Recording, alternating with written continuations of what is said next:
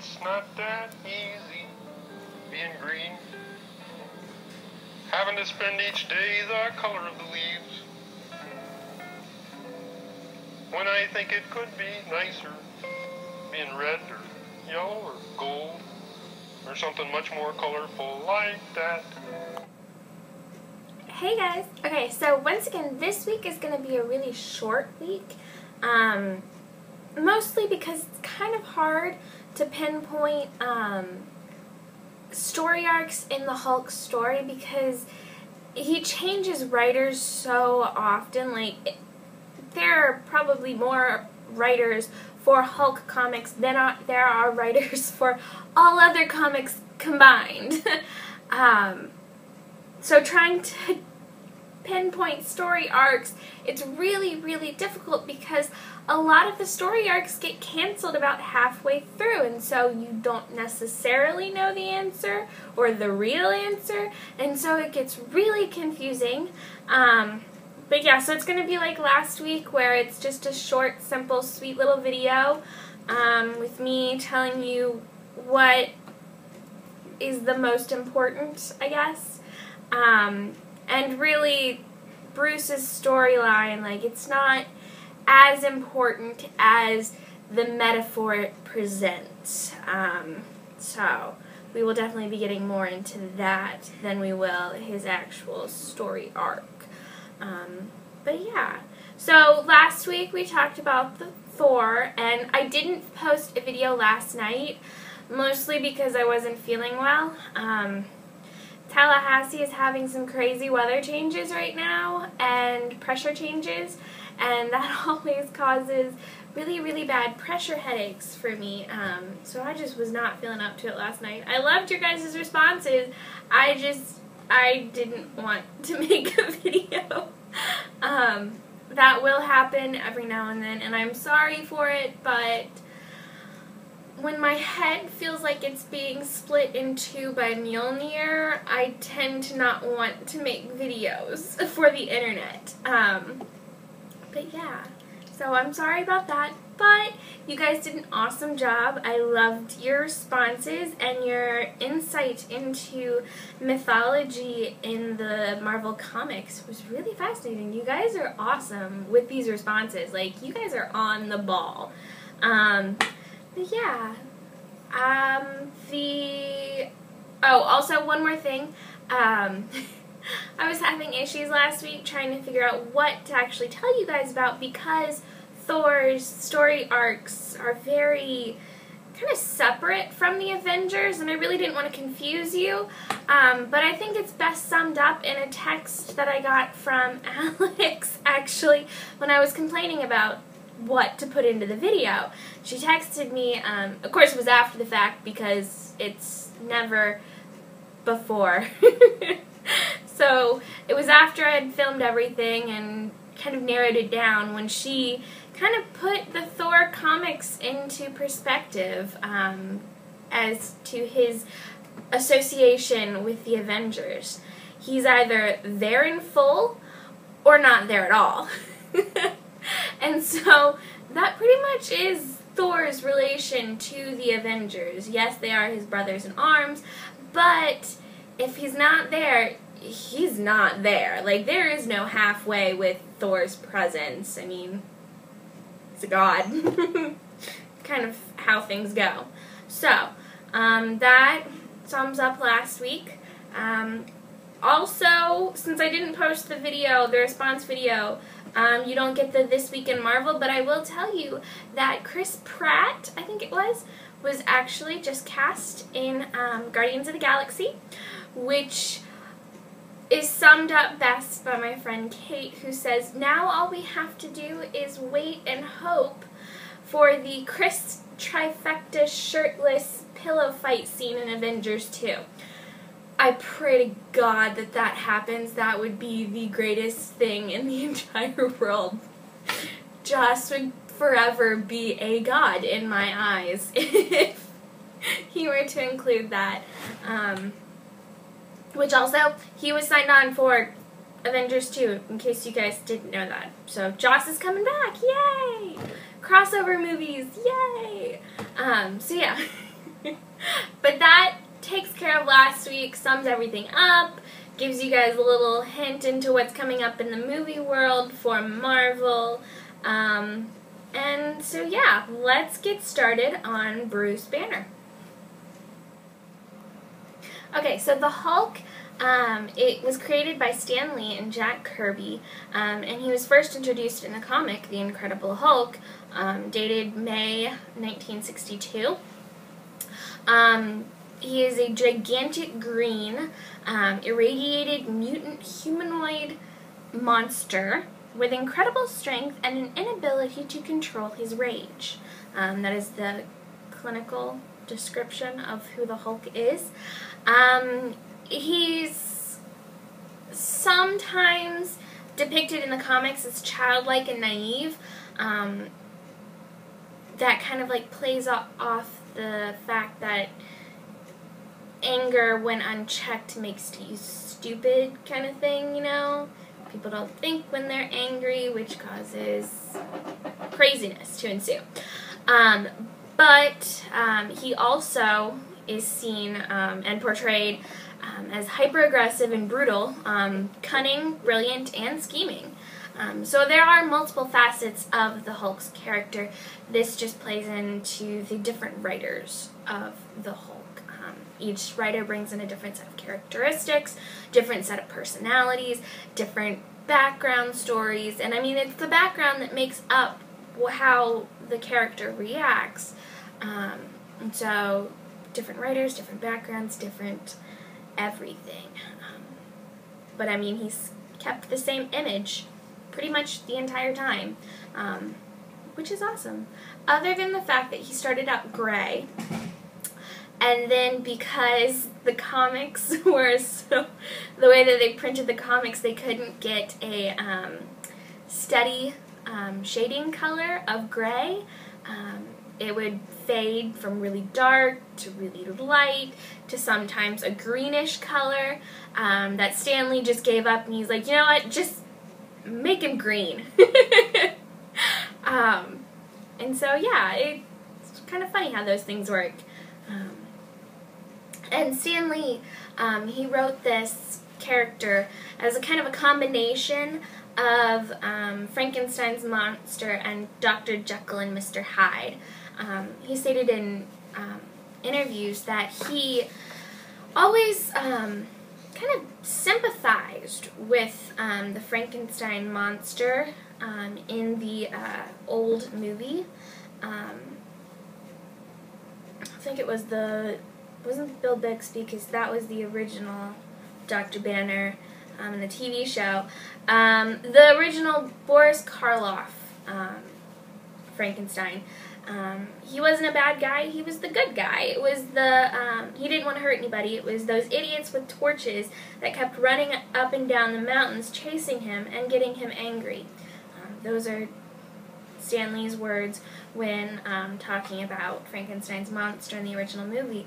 And that sentiment carried over into his creation of the Hulk, which is seen a lot. Hulk is chased and persecuted because of what he is, and because he is seen as a monster. People are scared of him because of that, and he reacts in the only way he knows how to, and that is strong emotional responses. His anger causes him to destroy things, which is actually a really cool kind of comment on it. But Stan Lee also commented and said that the golem of Jewish mythology was kind of also another point of reference. And if you guys have never heard of it, the golem is kind of like a, well, not kind of like, he is a clay monster. He's formed out of clay and then blessed by different rabbis of the Jewish faith, and then it gains the ability to protect. And for Stan Lee, and at that time, I think that's quite a commentary on the feelings of the people. or at least of Stan, because Stan Lee is Jewish. He and his family were, and so pulling that from his childhood in a time of war and creating a protector of sorts that has the form of a monster, it's really fascinating. Thumbs up for Stan Lee. Of course, I don't have enough thumbs to give enough thumbs up for Stan, but it's another thing. Also, the issue with the radiation, that was kind of everybody's fear at that time, because during the time of the creation of the Hulk, it was the 60s, and right during the emergence of radiation and studies on radiation, nobody knew what was going on, nobody knew what would actually happen, and so they kind of assumed the worst and thought that monsters and mutants could come from radiation, and the Hulk was kind of the culmination of that fear. But he was also used as a thing for good. So yeah, it was fascinating the way that these things work out. But yeah, the original series was actually canceled after 6 issues, and it has come back and been canceled and come back and been canceled, and Hulk actually, after the first series was canceled, he went on to guest star in Fantastic Four comics, also in the start of the Avenger comics. He was in there. He was one of the founding members. And then he was gone for a little while. Then he came back as a foe in the 3rd issue, then an ally in the 5th, and that kind of story arc is explained a little bit easier in Earth's Mightiest Heroes, the cartoon series that we'll be watching later on in the semester. It really does help you understand, like, story-wise, how all of these story arcs kind of mesh together, which is really important to what we're doing. So that will definitely be a help to finishing off this course on the Avengers. But yeah, he was also in The Amazing Spider-Man during that time. The Hulk kind of goes all over the place because he doesn't have his own comic series. Then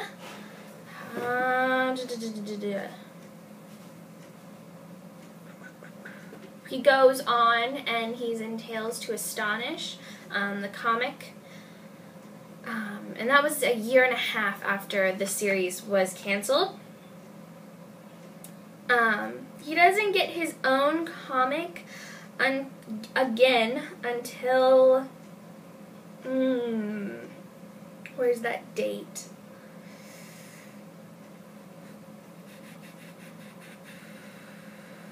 The 70s was whenever it first came back. So he had a long run of not having his own comic. It was also revealed during the late 60s, early 70s, like before he got his own comic again, Dr. Banner's issues with anger stems from child abuse, and because of that, he had to repress his feelings as a child, which carried over into adulthood. And so whenever he got exposed to the radiation from the atomic bomb going off that he was testing, because it was actually a bomb of his own creation that went off, and he had to go save this kid who wandered onto the test course, and he got the brunt of the radiation. He turned into the Hulk, which is triggered by strong emotional responses, which You know, it's a commentary on repressing your feelings and them exploding. Kind of like the soda bottle, if you shake it up and then it explodes. So yeah, enough pressure can make anything. But yeah, so that goes on. He has a tragic love with Betty Ross. They're together, she dies, she comes back to life, they rekindle their love, all of these things happen, it's crazy. But he's pretty much carried a torch for Betty Ross the entire time of his publication. I don't think there were ever instances of him loving someone else. But yeah. In issues 180 and 181 of The Incredible Hulk, whenever it was revamped in the 70s, actually introduces the character of Wolverine, which I found really fascinating. The fact that he was introduced in a Hulk comic, not an X-Men comic. But hey, just goes to show you what can come of these characters.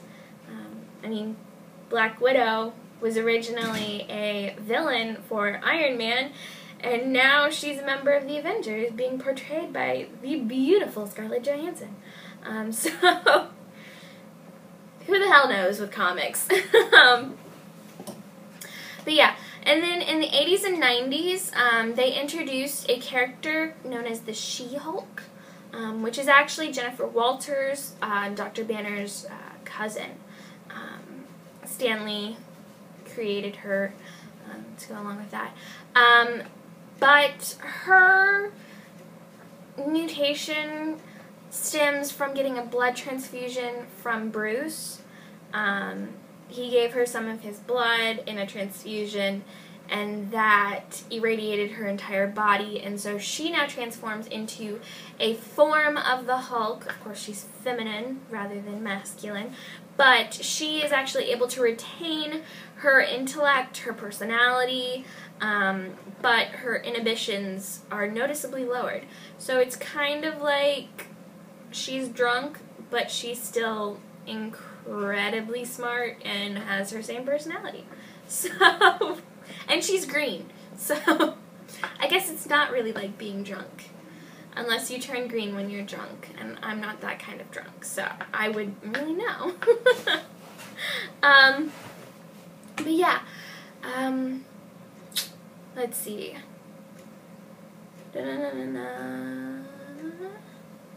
And the child abuse, it's not a trope, but that backstory has kind of become the most accepted backstory to how, like, situations built up to the point of the, Hulk being the effect, you know? Because, I mean, psychologically there has to be a reason for this immense explosion of rage. And so the child abuse, it kind of stems from that.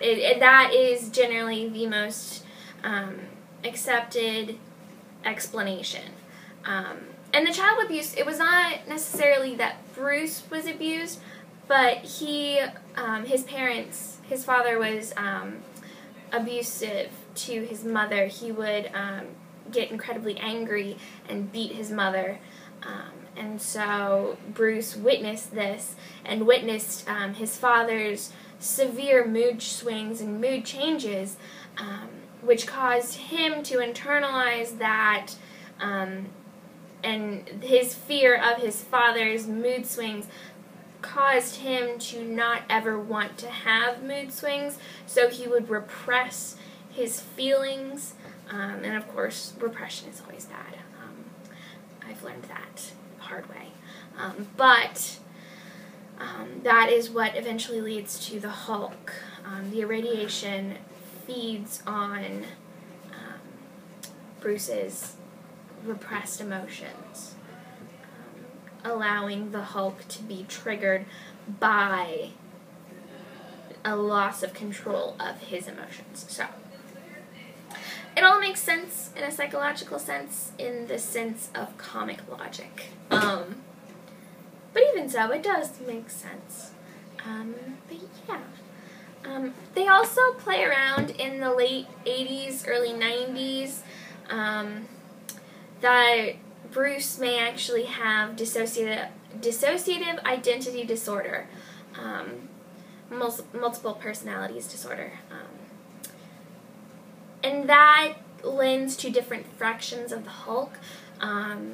There's 3 specific ones, like there's Banner, Joe Fixit, which was written as the Grey Hulk. The original Grey Hulk was now a separate identity, and then the Savage Green Hulk.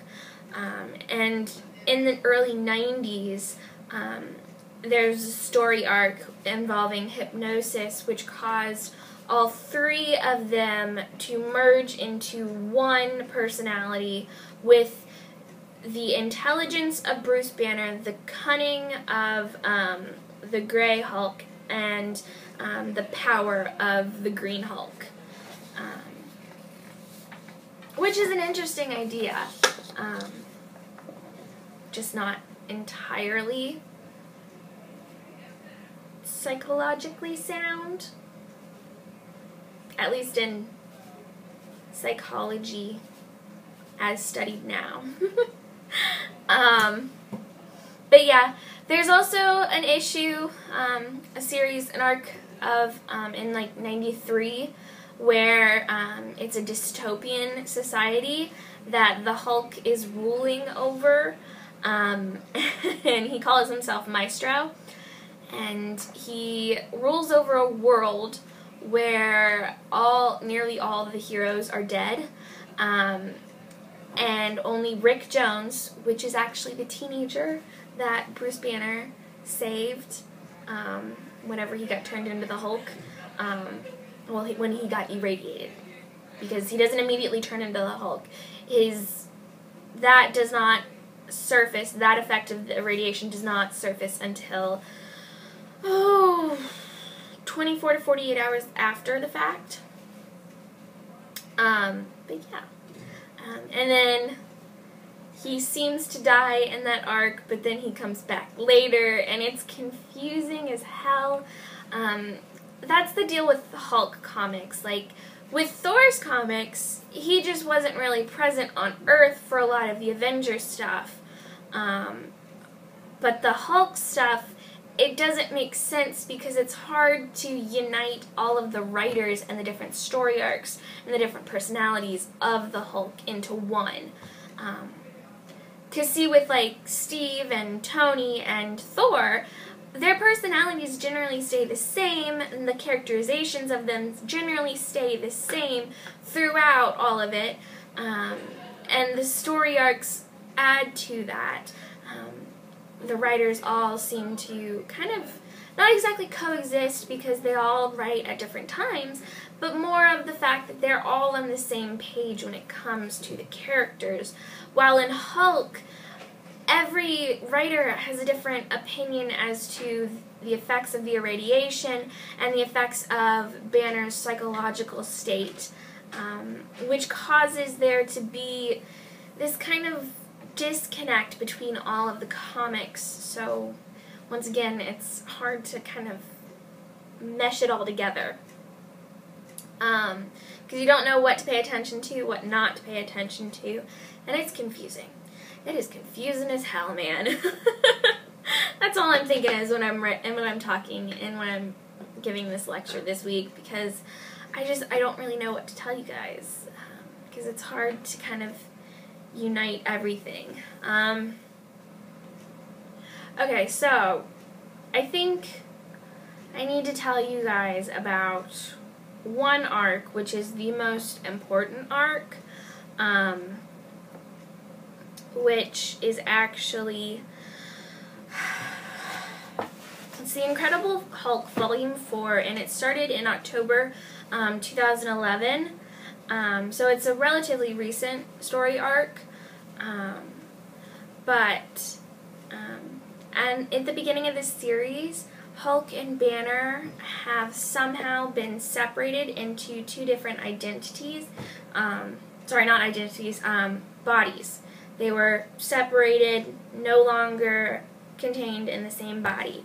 And the Hulk has been living as a hunter for an underground tribe of Moloids in Subterranea. Basically, he was hunting down people, catching things.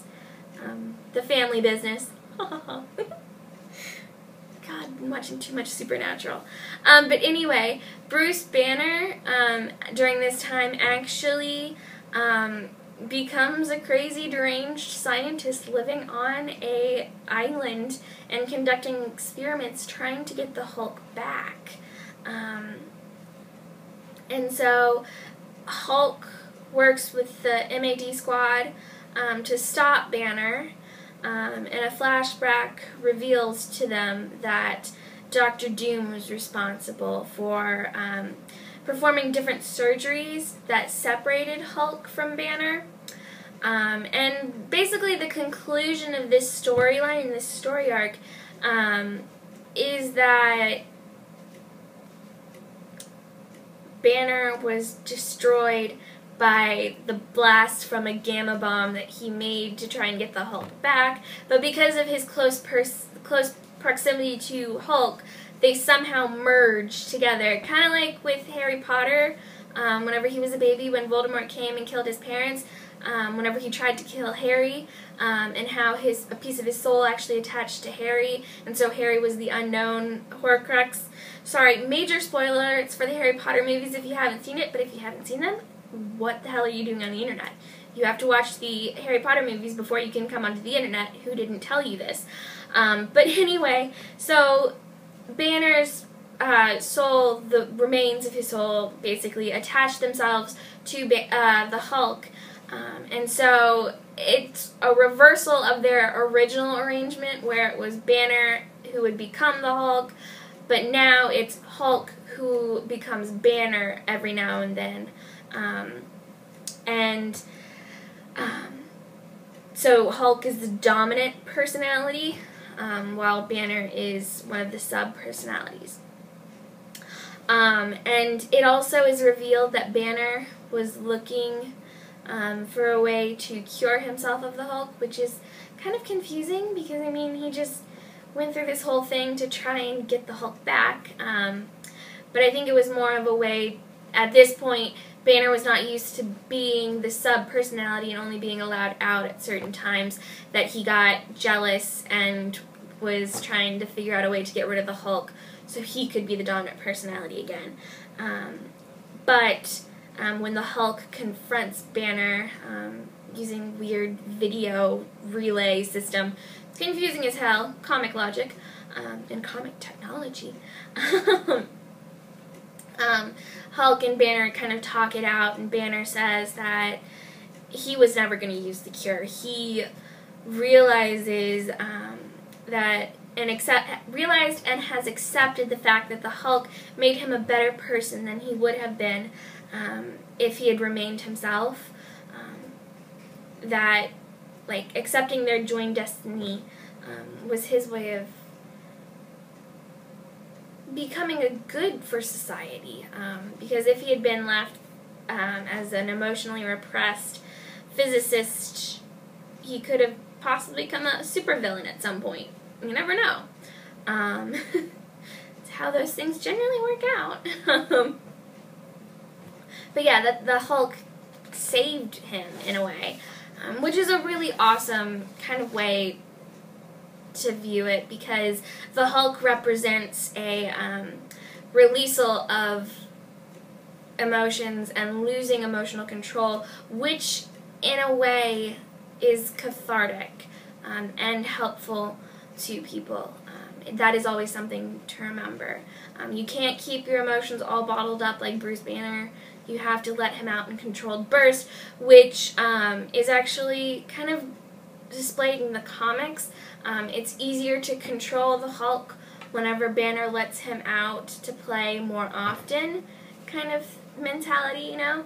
But yeah, it's a balance of the emotional outburst and the controlled, not repression, because repression's bad, guys, remember that. But yeah, so there's that.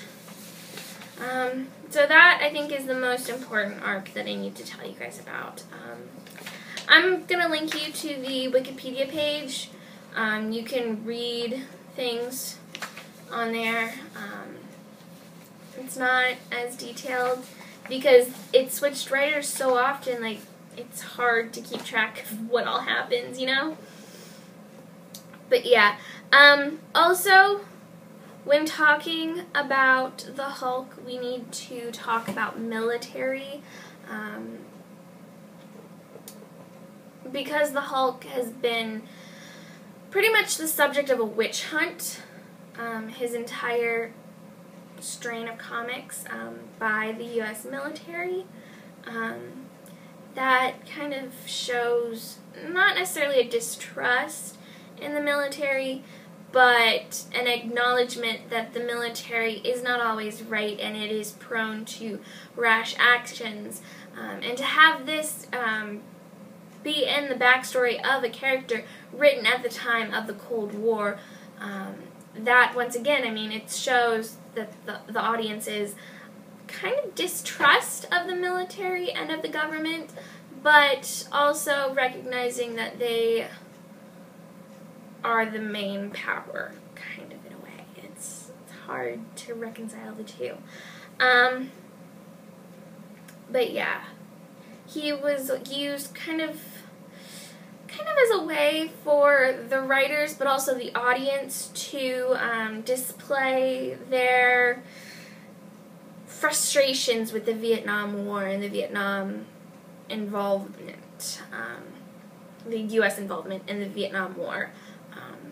Because you got to remember, at this time, like, during the time that a lot of these characters are introduced, you are at the very beginning of the Cold War, like, just when it kind of, like, got really going, like, where paranoia was incredibly high and nobody knew what was going on. Everybody was scared of the different scientific leaps and bounds that were made at the time. Nobody was sure of what was going on, and this was the time people were building bomb shelters and bunkers in the case of a nuclear attack in their backyards. So, I mean, this is a very paranoid time, and the Hulk was kind of a response to it. And a lot of these characters were a response to this war. But yeah, it was quoted in Marvel, Five Fabulous Decades of World's Greatest Comics by Les Daniels, which is actually a pretty decent book. I would definitely recommend it. He addresses the Hulk as an embodiment of cultural fears of radiation and nuclear sciences. The Hulk became Marvel's most disturbing embodiment of the perils inherent in the atomic age. Everybody was scared what was going to happen, like, if an atomic bomb went off, if a nuclear bomb went off, if nuclear war happened. Like, they were scared of what was going to result from that. And the Hulk was kind of a symbol of their fear, that became their strongest heroes, almost. But his uncontrollable nature, it was showing the fear of the age.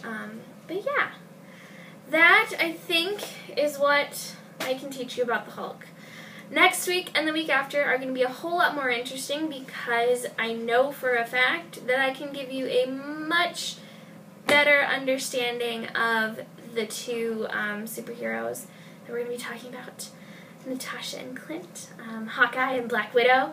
I know for a fact that I can give you guys a better storytelling of that, because their stories don't change writers every other week like the Hulk, and they are present on Earth and involved in the Avengers quite heavily, unlike Thor. So, next week is going to end the very short videos. I'm sorry, but you're going to have the plus side to that is I love these people. these characters are my favorites. They're my babies, and so you're going to have me fangirling the entire time. So hopefully that's a bit more interesting to watch than me sitting here trying to figure out what the hell to tell you. So that is this week's video lecture. Your responses this week, I think I'm going to change what I have on the syllabus to have it be the psychological state of Dr. Banner being the subject of the response. So you talking about how the abuse of his childhood led to his repression of his emotions as an adult, which led to the effect that the irradiation had on him. So this week's going to be psychology rather than military, which we've actually already kind of discussed. So, well, that is it. Goodbye. That's done. Toodles.